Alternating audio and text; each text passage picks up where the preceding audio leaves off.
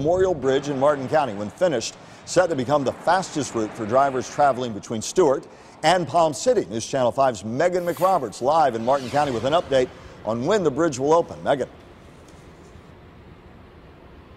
And project officials say the bridge will still be open in time to really be like an early Christmas present for drivers. The latest projected open date being Christmas Eve, but it could be open as soon as December 16th. That's now just less than 2 weeks away. Today, workers still putting the final touches on the bridge. That includes railings and landscaping, on top of other small miscellaneous tasks. The bridge was already dedicated in November, and pedestrians have been across the bridge as part of a 5K when the bridge was dedicated.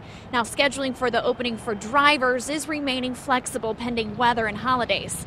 Local business owners say they've been waiting months, some even years, for the bridge to open. Now they're hoping their patience will literally pay off. We thought it was going to open in April, but that didn't happen. I was told the bridge was going to open in 2 years. That was 2004, 10 years later. And the bridge still hasn't opened, but it's going to open soon, finally.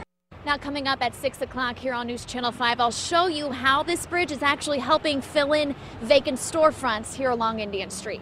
Reporting live in Stuart, Meghan McRoberts, WPTV News Channel 5.